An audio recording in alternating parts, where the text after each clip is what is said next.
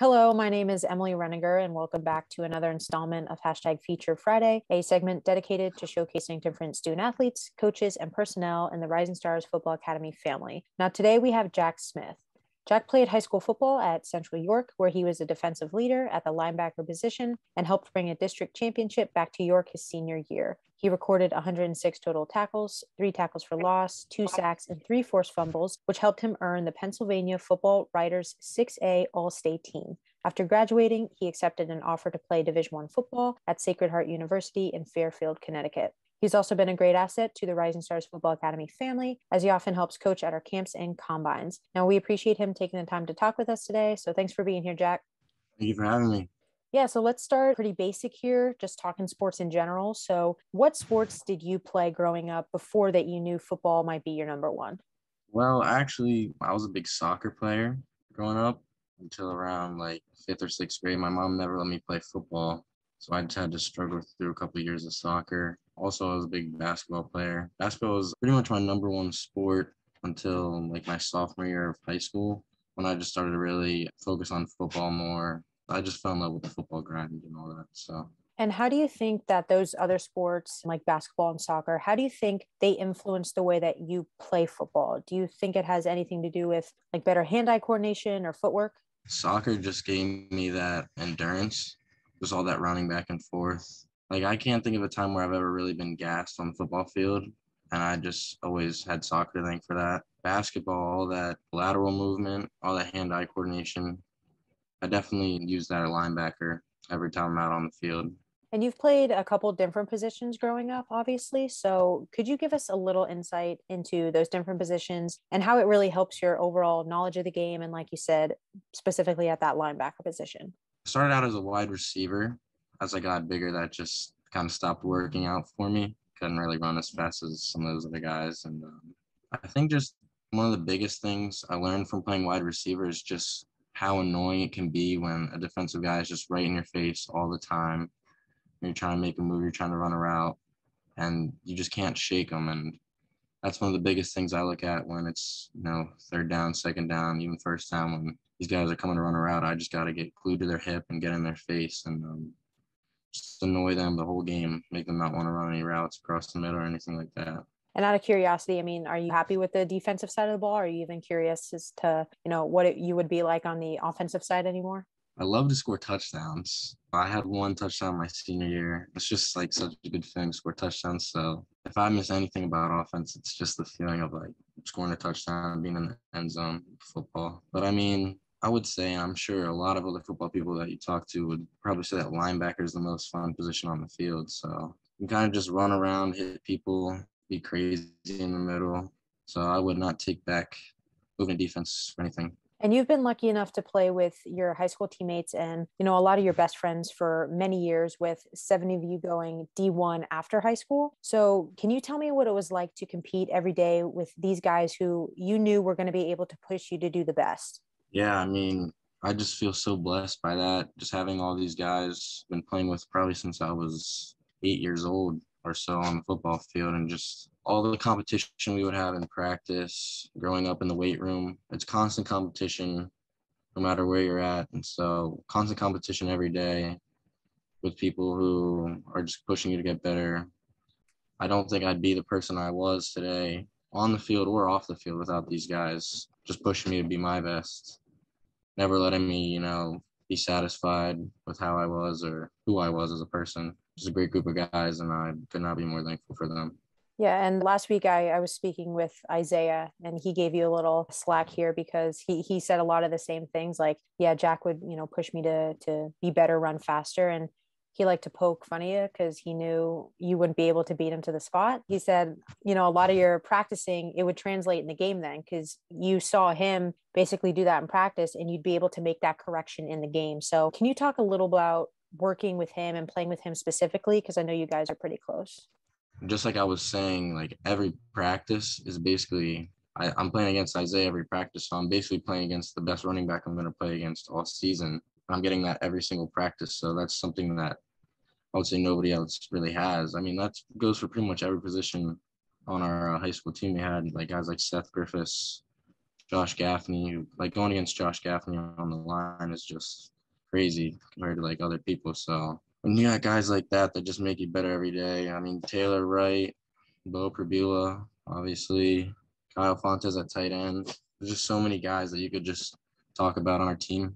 It's just crazy the amount of skill we would have every practice, and just all of us are very competitive. So as you can imagine, the practices got a little crazy and like hardcore for sure. And can you talk a little about that practice schedule? I know you guys kind of switched it up in the off season, obviously coming out of COVID and everything. So what was a daily practice like at the high school level? We would have a lift, I think, Tuesday and Thursday, and then Monday and Wednesday we would watch film. So we would do that from like I would say like 2:50 to around like 3:30, 3:45, and then we get out to the practice field. Start with like offense, defense, indie, break into some offense, defense team, like inside run, stuff like that. And then we do some team, we do special teams. I'd say we'd probably be out of practice for about 2.5 hours. And like I mentioned, you guys won the district championship your senior year. So can you talk a little about that playoff run and what really stood out about your team that allowed you guys to be so successful? I would just say the group that we had, the brotherhood, like I said, we'd all been friends for about 10 years or so. I don't think anybody could really be closer than we were, just hanging out every day in that summer. During COVID, everything was shut down. We all got together. We had one goal. We said we want to win a district championship and we want to go to state championship. And I mean, at the time, if I would have told somebody else that, they might have laughed at me just thinking about what we had done before that. But just having the amount of guys dedicated that we had and the leaders that we had to push everybody else, like when we had gotten to that point, it was like obviously one of the best feelings of my entire life. But I'm not going to say I expected it, but the work that we put in, we definitely deserved it. And it felt so great just having all that hard work pay off finally. And like I said in your little intro here, listing off a couple of your stats, you were actually selected to play in the East versus West All-Star game. So can you tell us a little bit about that, what that experience was like, playing against those guys who are literally the best players in your county and your state?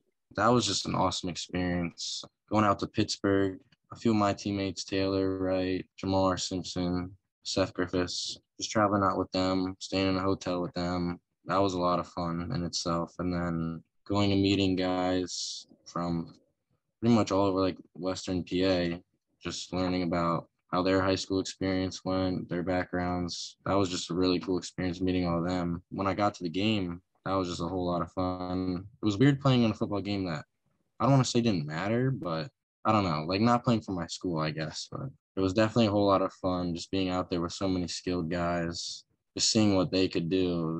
It was very impressive to me to see how good these kids were. But yeah, just a great experience. Very glad that I got to do that. Very thankful that they selected me. And you're actually a freshman here at Sacred Heart University. So can you tell me a little about your recruiting process and kind of what schools you were looking at before you decided on Sacred Heart? I had a pretty crazy route to get to Sacred Heart. I know a lot of the same guys. I know Isaiah went to the same kind of things, Seth Griffiths. So started like right after my junior year, I sent like a mass email out to like 75 coaches or so, I want to say. And then I did the same thing like 2 weeks before my senior year. I heard back from probably 3 schools out of 75. So not great results, but getting in contact with a few early was very helpful. Sacred Heart was one of the schools that I heard back from. Coach Saporito here at Sacred Heart. He was really friendly. We emailed back and forth and then we texted a little bit. And then I sent my week one highlights, I think probably to like 85 to 90 different schools, hoping to hear back. He was one of the people that responded and he said he wanted to offer me to come here. And that was just like, it just didn't even feel real when I heard that. They were my first offer. The season went by, I got a few more offers. And then after the season, I toured a couple of different schools, St. Francis, Robert Morris, just looked around. Just something about when I got here, walked around the campus, it just felt like home compared to everywhere else. And still feels like that today. It's a great school. I love being here. And, half the battle of being a student athlete is also the student part, right? So can you tell us what you're majoring in if you have declared a major and what you'd plan to do with that major or post-college? I would say that I kind of came here as like football first, just trying to get to school. And then like this summer I started to think about like, wow, I need to declare a major. After college, I'm gonna have a job and everything like that. So I did come in as a business undecided route. I just always knew I was very interested in business. I've started to get into business management and hospitality management. I'm looking to get into hospitality management within the next year and eventually into resort management. I'd love to work at a resort now somewhere nice, hopefully, and then maybe one day own a resort or something. But I'm still trying to figure out exactly what I want to do. People say I have time, so hopefully I can figure it out soon. But just trying to take it one day at a time for now. So, yeah, can you talk a little about what that daily schedule looks like then? Because you obviously have your classes, but along with your football stuff and your workouts and practice, kind of what's your daily schedule here and maybe do while you're in season and then also a little bit of off season? Is there any difference there? Oh yeah, definitely. Off season we don't have nearly as much just because NCAA doesn't allow us to do as much. But in season it got a little bit crazy. So our busiest day was probably like a Tuesday, Thursday. I would get up at like 5:30. I would have a 6 o'clock lift, and then I would have a meeting at 7. So the meeting would be over around 8:30. I had 9 o'clock class, and then I had 11 o'clock class. So between I want to say like 10:15 and 11, I would go get breakfast, and then I would go to class. And that class would end around 12:15. I'd have like 15 minutes to get to the facility. Practice would be at 1, and then practice would be 1 to 3. So after that, I actually had a class at 3:30. So wasn't really available to eat or anything until like 5 or so. And then after that, I would have study hall, and then I would eat what we call here kind of dinner too.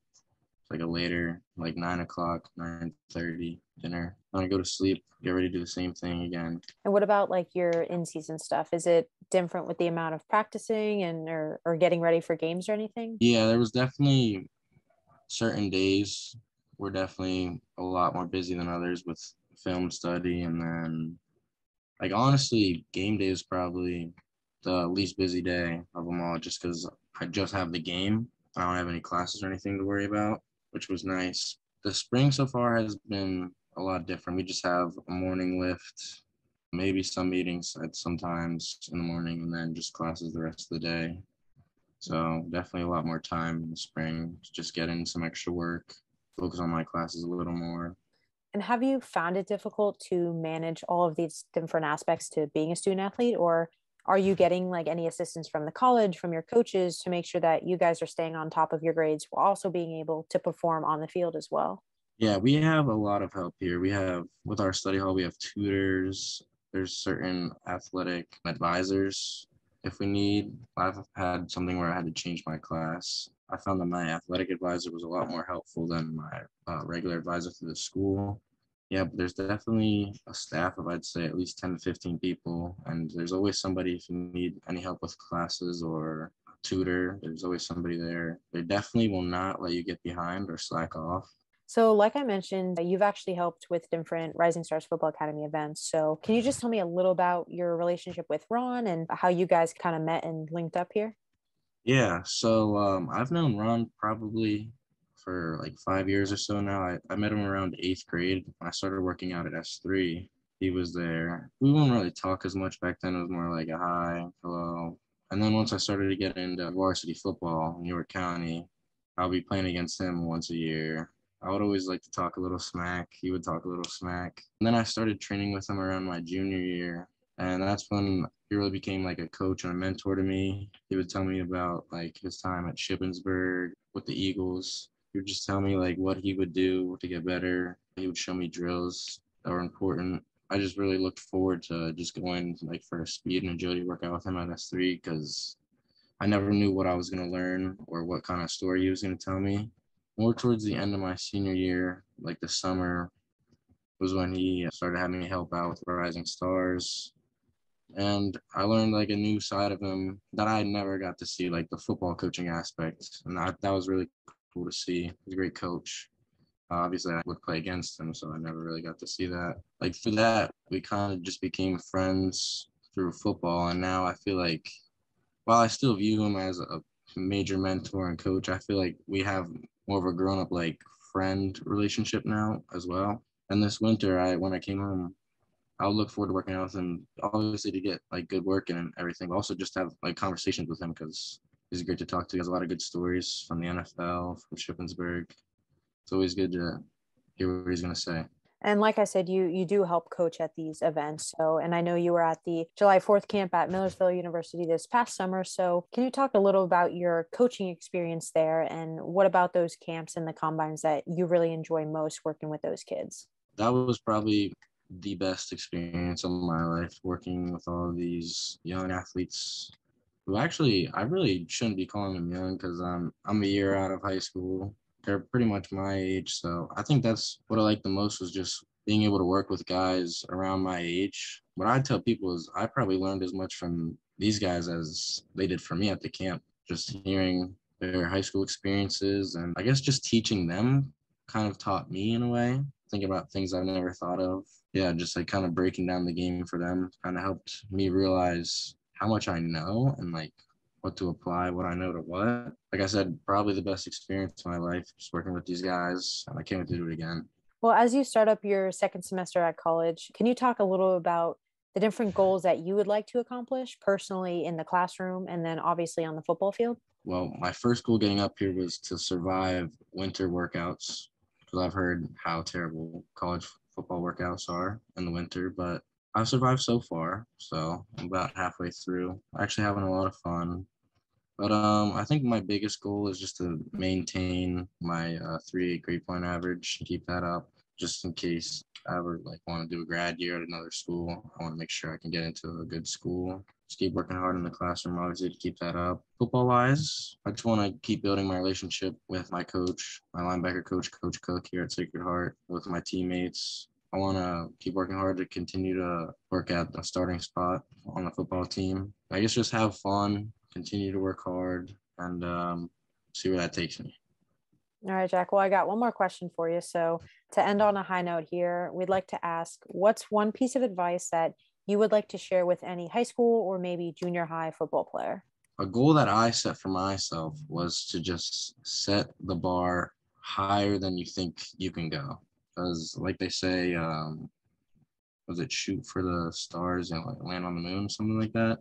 That's pretty much exactly what I did. If I would have told myself in 8th grade when I thought I was a star basketball player, going to go to the NBA, that I'd be playing Division I football, I'd probably just tell myself I was crazy. But as I got through, like, not a rough year, but kind of a disappointing sophomore JV season where I hadn't gotten much playing time on varsity, I could have easily just been like, okay, football's not for me.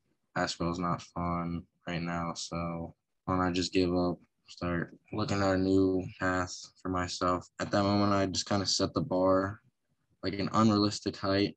It was like, okay,